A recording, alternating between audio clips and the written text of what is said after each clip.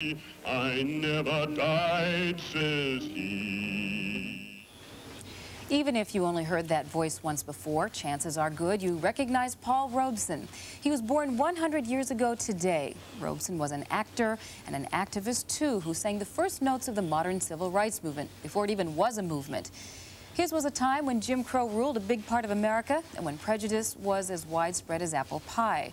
Robeson used his voice for his beliefs in justice, equality, the rights of working people, and others. In 1949, on a triumphant tour of Europe, he changed the lyrics to his signature song, Old Man River.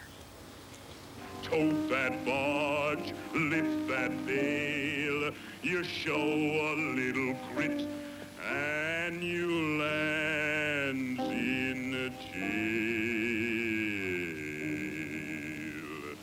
But I keeps laughing instead of crying.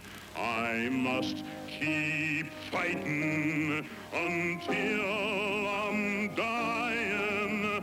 And Old Man River, he'll just keep rolling along.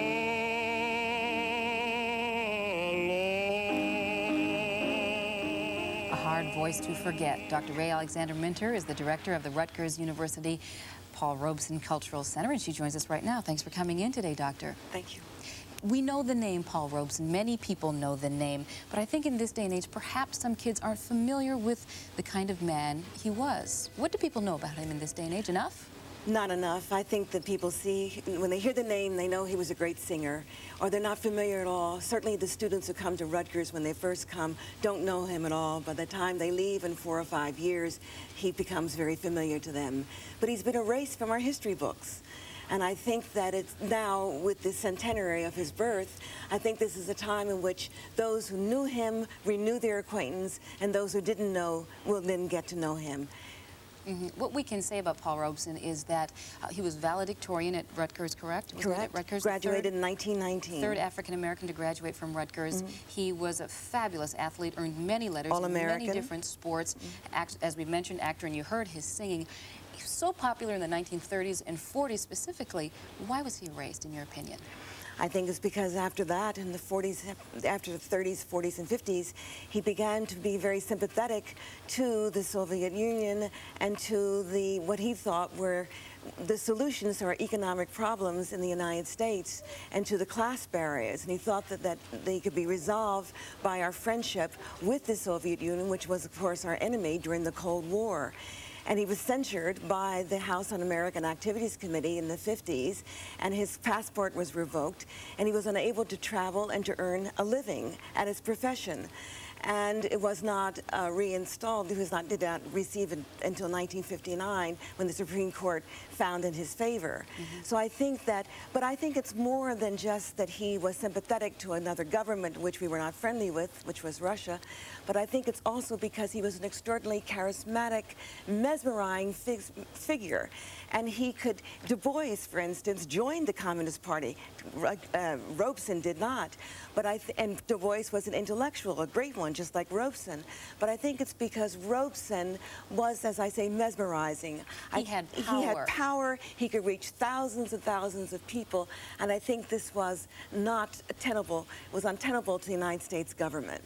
Do you think, had he not walked down that road, had he not walked down the road of communism and that direction, he would be popular today? Popular like Martin Luther King or some other leaders? I think that's only part of it. I think the other part is who he was and what he believed in. And because he believed in his principles and actually died for his principles, I think that's something that young people need to know about him today. I think today when young people, particularly African-American youth, are mesmerized by sports figures and their seven-figure salaries, I think today when you have a man who encompasses so much, intellectually gifted, a great actor, a great artist, an athlete, a humanist, a social activist, I think he becomes a role model for black and white youth, but particularly black youth today. I think one of the interesting things, too, was at the height of his career, right, in the pinnacle of his career, that he turned his attention to human rights and discrimination and fighting racism. I don't know a lot of people, maybe in this day and age, that would do that and risk everything, wouldn't you say? Exactly, and I think that that's it. It's because he came out of the African-American Episcopal Zion Church, and I think coming out, having such a strong roots in the church, believing so much in his own principles, that's something that's sorely losing. We don't have today. We've lost it, and I think that it's because of this combination of this extraordinary, unique, really he is an icon. He was an icon in his day, and in his death he becomes an icon.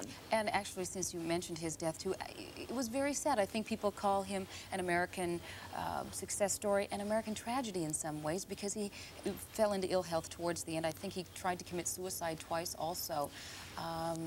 And that's very sad. It's very sad for somebody who had so much power and who had so much. Well, I should say that my parents visited him in his last day. Robeson was my grandfather's nephew by marriage, not by blood.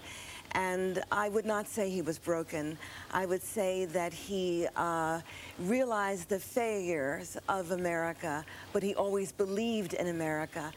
In 1949, when his passport was revoked and when he was speaking in front of the House Un-American Activities Committee, he said that he would never leave America, that he was always an American, an African-American, and believed very much in the principles of America. Strong until the very end, all right. To the very end. Thank you very much, Doctor, for being with us today. Dr. Rae Alexander-Minter, Director of the Rutgers Paul Robeson Cultural Center. You're watching World News Now.